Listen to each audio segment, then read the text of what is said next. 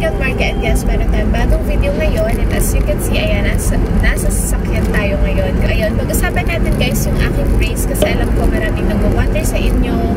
Yung unang, meron akong vlog dati na nabanggit ko doon na nagpa-brace ako and then marami kayong mga questions. Tapos ako din may mga questions din ako regarding sa mga braces. And ngayon, yung mga questions ko dati regarding braces na questions nyo, masasagot ko na kasi ayan, na-experience ko na kung paano magpa-brace, kung masakit ba, magkano ba, gaano ba katagal. So yun. So gusto mong malaman about braces, then just keep on watching. So simulan natin sa bakit ako nagpa-brace. Sa mga friends ko guys, sabi nila, tinatanong nila ako bakit daw ako nagpa-brace kasi maayos naman yung ipin ko. So actually, oo, maayos naman yung ipin ko pero hindi ganun kapantay. Hindi siya ganun kapantay. Sa taas, dito sa part na to, itong pinaka nasa center kong ipin, nakaangat siya. Parang nakaganyan siya. Tapos yung katabi niya, nakaganyan. So parang magkapatong sila ng very light lang naman. And then yung sumunod na ipin dito, nasa ilalim siya. Nakaganyan siya. Although kung titignan mo siyang maigi, kung titignan mo siya, parang okay lang naman. Hindi naman pangit tignan kasi hindi naman talaga siya yung patong-patong na sungkay. Pero yung sa baba ko kasi, yun yung malala. Dahil yung sa baba ko, di ba pa ganyan yung ipin? Nakapaside siyang ganon, tapos patong-patong siya. Ganon-ganon siya, patong-patong siya. Ito lang, February 2019 this year, nakapagpa-brace ako. So, second, saan ako nagpa-brace? Kasi guys, nag-work ako sa may Mura area. So, LRT yung biyahe ko. Bumababa ko ng Monumento kapag uuwi ako. Uwi ng bahay, Monumento Station. So, sa Monumento Station, meron dong mall. Hindi ko sure kung anong tawag sa mall na yun. Pero, maliit. Pagbaba mo ng LRT, parang North Mall. Ayun, North Mall daw guys. North Mall, tapos sa ground floor nun, nandoon yung dentista, nandoon yung dental clinic. Doon ako nagpapabrace kasi on the way siya from office to bahay. So, napaka-accessible para sa akin. So, magkano ba magpa-brace? So, iba-iba kasi yan guys. Meron akong kakilala sa mga ka-office mate ko. Merong 40,000 plus. Meron akong isa pang kakilala na 50,000 plus. Yung sa'yo, mahal magkano? So, mga ganon yung pricing. Merong 30,000 plus. Pero yung akin, guys, nakuha ko lang siya. Kasi promo yun. Nung nagpunta ko sa dental clinic na yun, meron siyang 5 ano ba tawag niya doon? Parang, meron siyang 5 promos. May slot lang na 5. Nakuha na yung 4. So, 28,000 pesos yung overall na brace. So, isa na lang yung slot. Kaya nung nagpunta ko doon, hindi ko na siya pinalagpas kasi aware naman ako dati pa, dahil nga plan ko na dati pa magpa-brace na ang mga brace ay nag-range siya 30 and up. Pinakamura yung 30 and up. So, ayun, nung nalaman ko na 28,000 lang siya, ginrab ko na siya agad. So, magkano ba yung down payment? Down payment niya is 8,000 pesos. So, para makakuha ko yung slot na yon, nag-down payment agad ako ng 8,000 pesos. Pero hindi pa ako nung araw na rin na yun nagpa-brace. Kasi bin-repair ko pa yung sarili ko. Kasi marami pa akong questions kung ano ba, masakit ba, ganyan ba. So, yun, sasabihin ko rin yun sa inyo. So, ayun na nga, nag-down payment ako ng 8,000 pesos. And the next week, bumalik ako sa kanya para magpakabit ng brace. Pero bago niya ako kabitan, nag-request muna siya sa akin ng x-ray. So, magkano ba yung x-ray na yon? Doon sa mismong North Mall na yon, meron ding mga nag-x-ray doon, guys. So, parang magkakatanda ko 600 pesos yung x-ray na yon. So, kailangan mo yon, kailangan mo magpa-x-ray kasi kailangan makita ng dentista ano ba yung, kumbaga, status ng ipin mo. Ano ba yung dapat niyang ayusin. Kasi yung sa front, makikita naman niya yan agad. Pero, pagdating dito sa mga bagang-bagang, kailangan mas makita niyang maigi kung may patong-patong ba, may kailangan ba siyang kailangan ba siyang bunutin, parang ganon. Yung mga dentista, makikita nila kung kung may kailangan bang bunutin, may kailangan bang pastahan, etc. So, kailangan niya nun.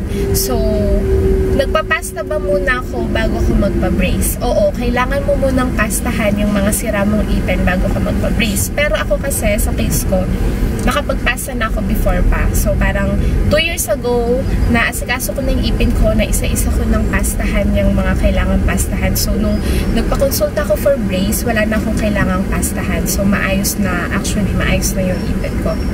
So, diretsong brace na yun. So, ayun na nga, nakapag-down payment na ako. After a week, bumalik ako sa kanya with x-ray.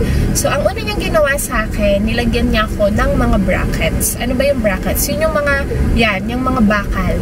Bakal na yan. Hindi yung wire, ha? So, bracket pa lang muna. Each ipin, bawat isang ipin, yan, lalagyan niya ng mga brackets. So, yun yung una niyang ginawa sa akin. So, sobrang excitement ko, akala ko, buong brace na yung gagawin niya sa akin. Hindi pa pala. Kasi sabi niya, depende kasi sa dentista niya yan. Yung dentista ko, sabi niya sa akin, ilalagay ko muna yung brackets mo, pero hindi pa natin yan kakabitan ng wire. Kasi gusto nung dentista na dikit na yung bracket bago niya ikabit yung wire. So, after a week, so ito na nga, nakapagpadikit na ako ng bracket. After a week, bumalik ako ulit para ikabit naman yung mga wires. So, ganun yung nangyari. So, 1 week ulit bago niya kinabit yung mga wires. So, ito na. Masakit ba? Masakit ba magpa-brace? Oo, masasabi ko masakit. Pag kinabit sa'yo agad, halimbawa yung wire, kinabit na sa akin, no? Hindi mo pa naman mararamdaman yung sakit na yan. Mararamdaman mo lang na parang humigpit yung ipin mo, parang nahigpitan siya, in short, ganun. So, after mga siguro 3 hours, mga ganyan, after 3 hours na nakakabit na siya dyan, dun mo mararamdaman yung sakit na parang nahihirapan ka ng kumain. So, sa case ko kasi, since yung ipin ko sa taas saka sa baba, in-adjust siya parehas, yung unang-unang time na in-adjust siya. So, nahirapan talaga ako, hindi talaga ako ganyan, nanguya. So, parang lunok lang.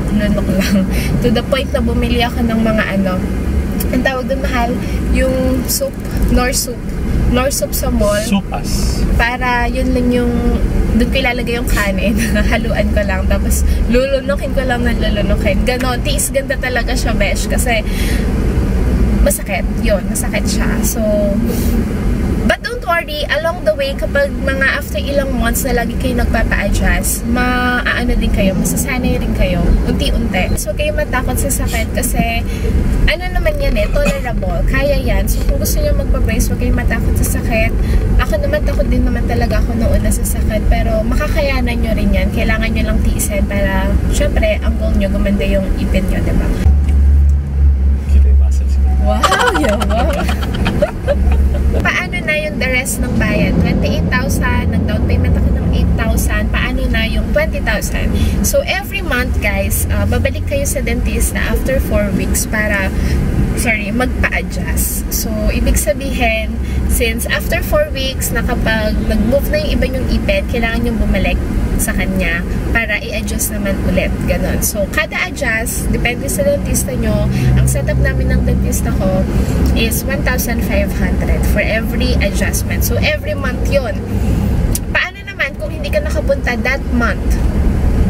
Kailangan, bawa, January, hindi ka nakapunta. February ka na nagpunta. So, ang setup namin ng dentista, depende sa magiging setup yun ng dentista, kailangan bayaran mo pa rin yung January mo na buwan na 1,500 kahit hindi ka nakapag-adjust. So, kung February ka na bumalik, 3,000 na yung ibabayad mo.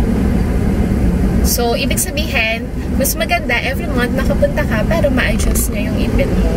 And hindi matagalan yung pag-adjust ng ipin mo. Kumbaga, in short period of time, ma-achieve mo na agad yung gusto mong ma-achieve na magandang pantay-pantay na ipin. Ganun. So, ano pa ba? Nagpakabit ako ng brace February 2019, February this year. So, February, March, April, May, June, July. 5th month ko na ngayon na naka-brace. So, kahapon, nagpa-adjust ako. And every month, every adjustment mo, doon ka pwede magpalit ng kulay nung ano ba tawag doon, goma? Yung kulay niya, yung ganyan. So, nagtry ako muna before ng mga light colors. Tapos, meron kasi ako mga ka-office mate na naka-brace. Nakikita ko yung kulay nila. So, maganda rin. Minsan ginagaya ko yun. And ngayon blue-green color yung aking brace. Ayan. So, every month yun, magpapalit ka ng kulay. So, nakalimutan kong banggitin, depende sa case ng ipin nyo kung kailangan kayong bunutan or hindi na. Sa case ko, hindi na ako binunutan ng dentista. Kasi guys, bakit kailangan bunutan? Para magkaroon ng space, di ba, i-adjust dikit-dikit yung ipin nyo. So, pag in-adjust yan, so, ano yan, magkukuha yan ng space. So, paano kung wala ng space yung gilagid nyo, ganun. So, kailangan bumunot siya dito sa loob. But since sa case ko, hindi naman ako binunutan ng dentista kasi hindi naman ganun kalaki yung space na kailangan i-adjust ng ipin ko. Ang ginawa ng dentista sa akin, binawasan niya yung part ng ipin ko dito, saka dito, ng very light lang naman. So, masakit. Actually, masakit yun, kaya lang nilagyan niya ako ng anesthesia. To the point na yung anesthesia, hindi ko naramdaman yung bibig ko, gano'n, namaga siyang ganyan. Tapos hindi ko naramdaman. Tapos yun, kikil yung tawag nila. Kinikilan niya yung ipin ko. So in short, hindi ako binunutan niya, na-adjust siya ng maayos. And ngayon, 2 to 3 months na lang daw, sabi ng dentista, tatanggalin yung brace. And after nun, doon na papasok guys yung retainer.